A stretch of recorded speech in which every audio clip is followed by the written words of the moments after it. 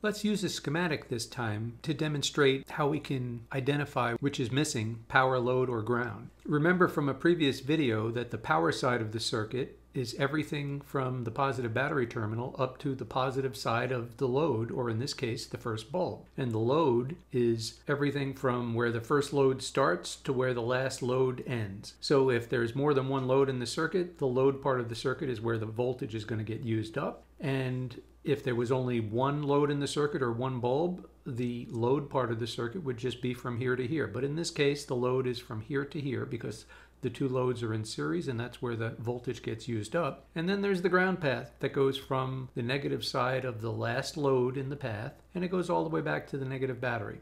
Let me show you a few examples of what it would look like if there was a fault that was the power side missing or defective, or the load missing or defective, or the ground path missing or defective. So let's start with power. So now we can see that the power side is definitely at fault here because the word power is missing. But what does that mean on the picture? Well, for one thing, it means that the bulbs are not lit anymore. The switch is still closed, so it looks like everything should be working, but something is not working. And this is how most situations come into a shop, or whenever something happens to your own personal car. This is what you get. You've operated the switch the way you normally do, and you don't get the result you want, lighting up the bulbs or whatever the device is. And if power was missing, what it means is there's a fault, either an open or a high resistance problem, or something defective or missing in the power side of the circuit. The problem could be anywhere in this path that we determined was the power side on this particular picture earlier. It could be that it's just in this wire. There could be a break in the wire or corrosion here. It could be that the switch is physically closed, but internally the switch is defective where maybe there's an open in it. It could be that the wire between the fuse and the switch is bad. It could be right here, or it could be over here in this location.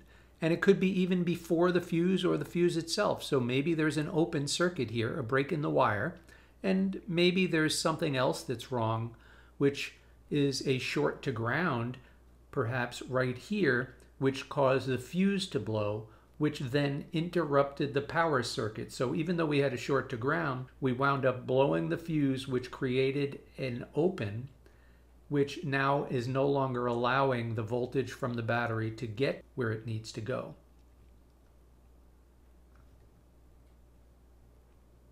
If the load was missing, then it could be that there's just a fault in the wire between the two loads, or it could be one of the loads themselves. Perhaps bulb number 1 is blown out, or bulb number 2 is blown out. The situation would be the same thing. We'd have a circuit that's not working. We have power applied to it. The switch is on.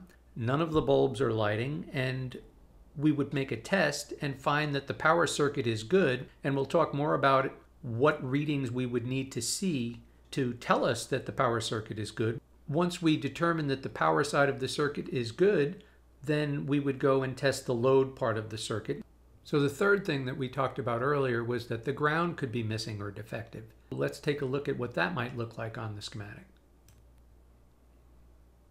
So here we are again, and we can see that the ground is missing over here, the word ground, but what would that look like on the picture? It could be that there's a break in the wire, the ground path right after the bulb. It could be right near the bulb.